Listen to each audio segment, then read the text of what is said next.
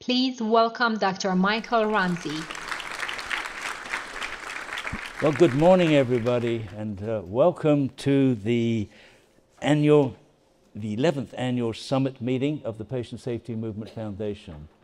And you probably noticed that we're in a different venue than we've been in the past. We're very fortunate that UCI have let us have this wonderful amphitheater, and it's a wonderful building, and so I really hope you enjoy this meeting.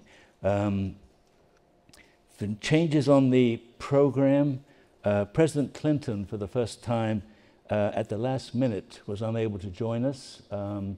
He's talked about a tight election going on right now. I don't know whether you know about that. But the Right Honourable Jeremy Hunt has sent in a video. Some of you may remember him from previous meetings. He was Health Minister in Britain. More recently, he was the Chancellor of the Exchequer, the Finance Minister. And he sent a video in because he wants to be part of this meeting. So we're welcome. I have to thank Sanaz Masumi, our Chief Operating Officer, and the rest of our small team, Consuelo Tolentino and Aman Meshkati, for all the work they've put in to put this meeting together. And I also want, if you meet Sanaz outside and you bump into her, today is her birthday, so I hope you'll wish her a happy birthday.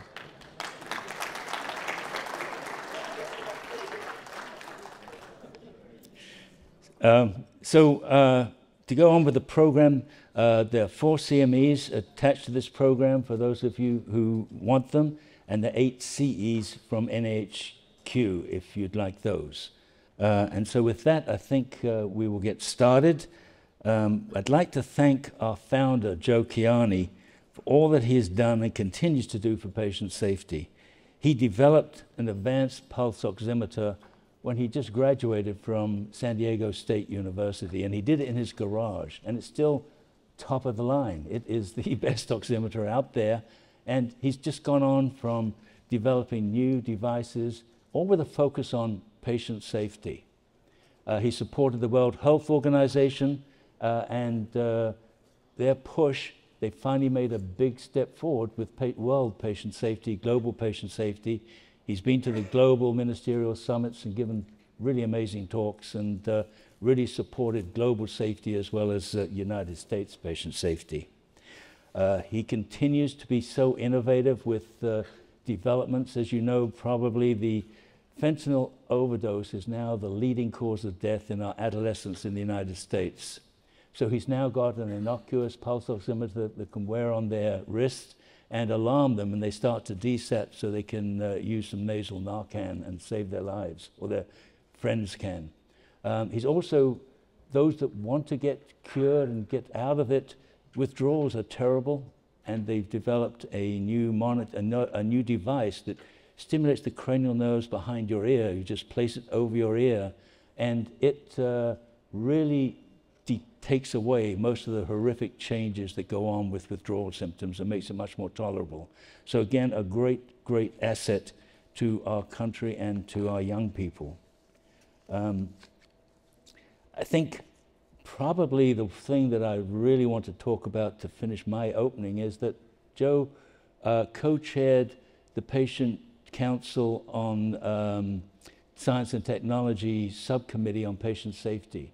And we presented that last year. And now a year's gone by, and really nothing has happened. President Biden is about to leave office. So this would be just a wonderful thing for him to do before he leaves office, to make his tenure really spectacular. And that is to institute the recommendations from the PCAS subcommittee.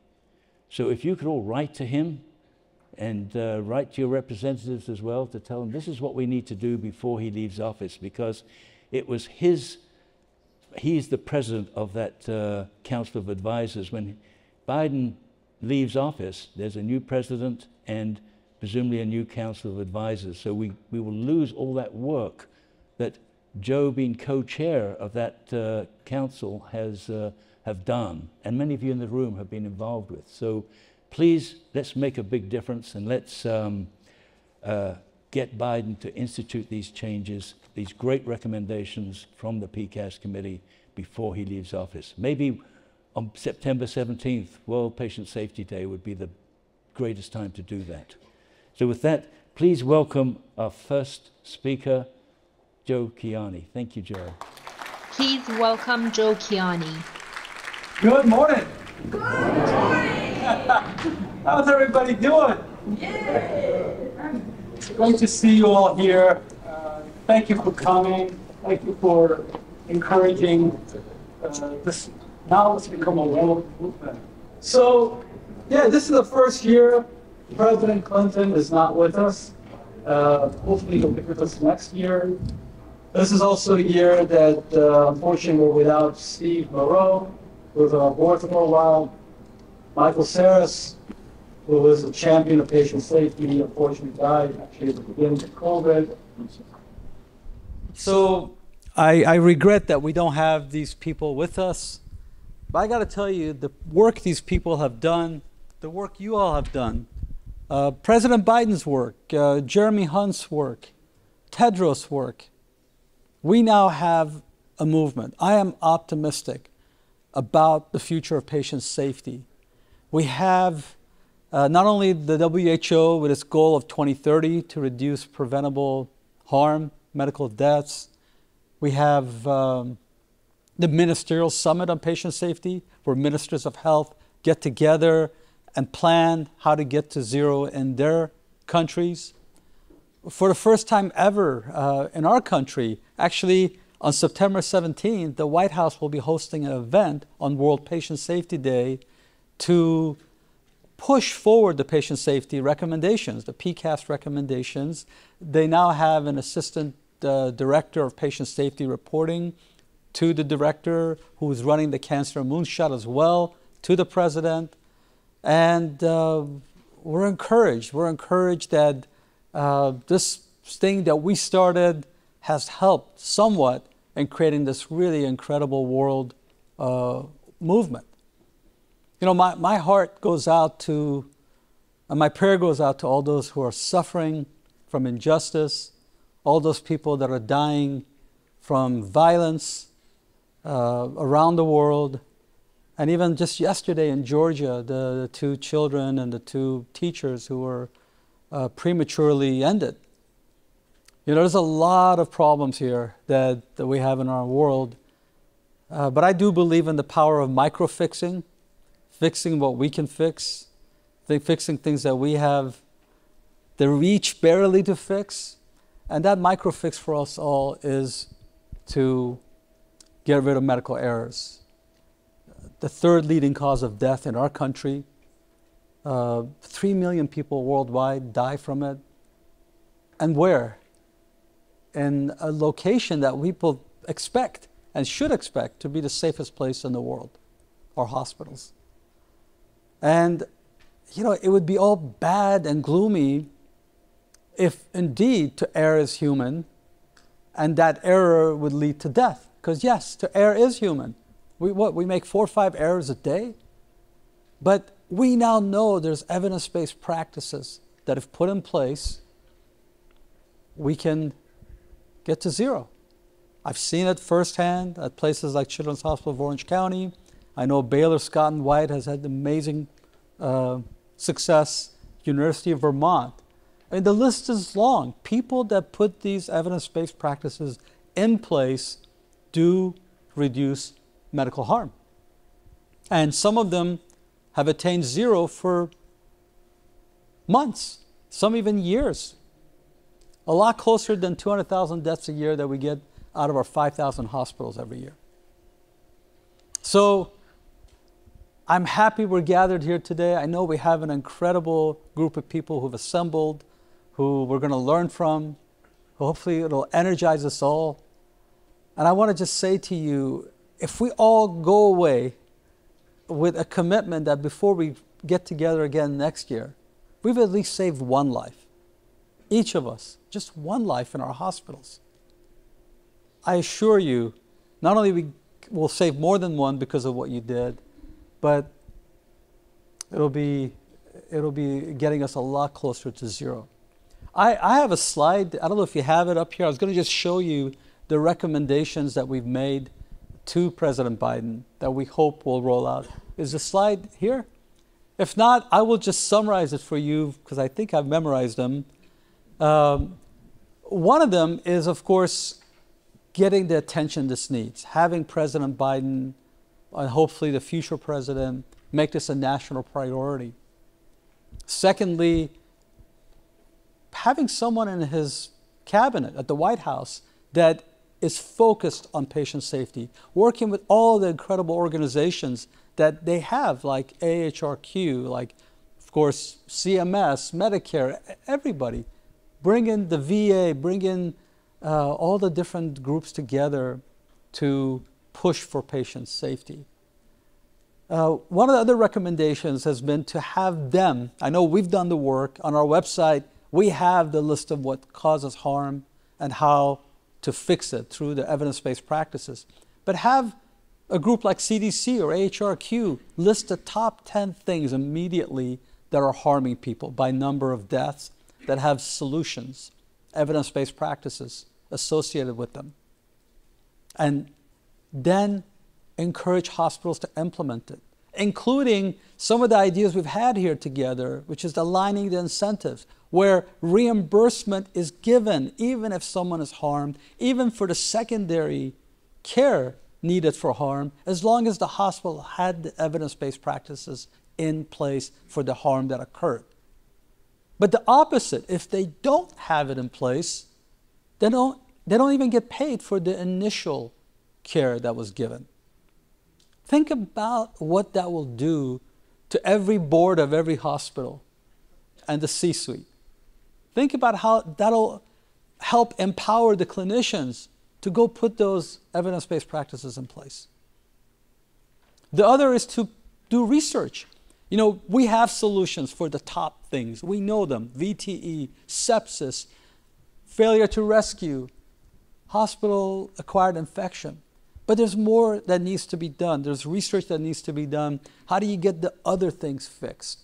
There's new powerful technologies like AI that can be deployed to help clinicians find problems before it's too late, where they still have time to intervene. So these ideas are the ideas that we presented to the president. And it's in a report that hopefully you guys can download if you go to the White House website under the President's Council of Advisors in Science and Technology. But I'm excited. I'm excited that the HHS Secretary is aware of it. He's ultimately in charge of it. The White House is pushing it. There's a meeting on the 17th that I hope some of you have been invited to attend. I know they're looking for hospital CEOs, especially on the West Coast, that are ready to make a commitment. So if you are one of those hospital CEOs that are ready to make a commitment to zero, I know some of you in the West Coast have already, please let them know or let me know, and I'll get your contact to the White House if you'd like to attend the September 17th meeting. So, look, I know the problem is still out there. I know with COVID, we took a step back with engagement from patients, engagement from families. And I know it became a situation where we have brand new nursing, brand new doctors, and real issues that the hospitals are involved with. But I am optimistic that we've gone through the COVID crisis, we've gone through the post-COVID instability. We're back, and now we're back in an environment where you got WHO, you got ministerial health around the world that are looking at patient safety. You've got finally the United States White House president looking to do something about what we know is something we can do something about. These premature lives that come to an end don't need to happen in our hospitals. So I just want to thank you. Please don't give up. Don't stop. Let's be exemplary for each other. and let's get to zero. I'm looking forward to the next couple of days with you. And again, thank you all for coming. Many of you come, I think all 11 times, all 11 years. Some of you, first time. We welcome you. Please make a commitment. Save at least one life by next time we meet. Thank you. Thank you very much. Please welcome Dr. Mike Dorkin. Welcome to our event. I'm privileged to be the chair of the Patient Safety Movement Foundation, and I'm looking forward to meeting all old friends, but many new friends over the next couple of days. We've already mentioned the names of some of the key global leaders, political leaders in patient safety, and Dr. Tedros from the World Health Organization, Jeremy Hunt, who with Hermann Greuer from Germany, kicked off the first ministerial summit on patient safety. And that ministerial summit in itself has galvanized the impact in many countries around the world and has introduced a new dimension of political action from the top of the political offices, not just from the ground floor. So a huge amount is done. Neither Jeremy nor Tedros was able to join us, but we will be seeing them on video over the next couple of days. But they have worked together to ask me to read a citation out and present a certificate. So I'll read this citation out. This certificate is awarded to Joe Kiani with the deepest respect from the global community of families, experts, policymakers and politicians in patient safety, who have greatly benefited from his unwavering commitment to reducing avoidable harm to zero.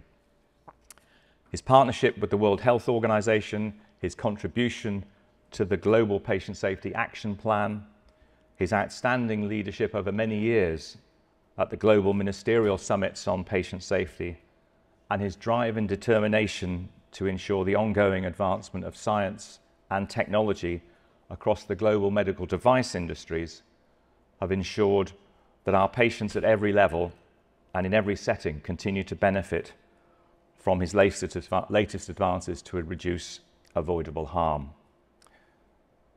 They close with, "The healthcare world is a safer environment because of his dedication, and both patients and healthcare workers will continue to reap the benefits of his excellence for decades to come."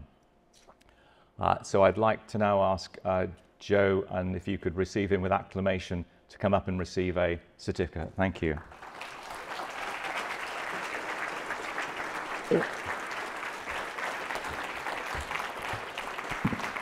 So where are we? Wow. No.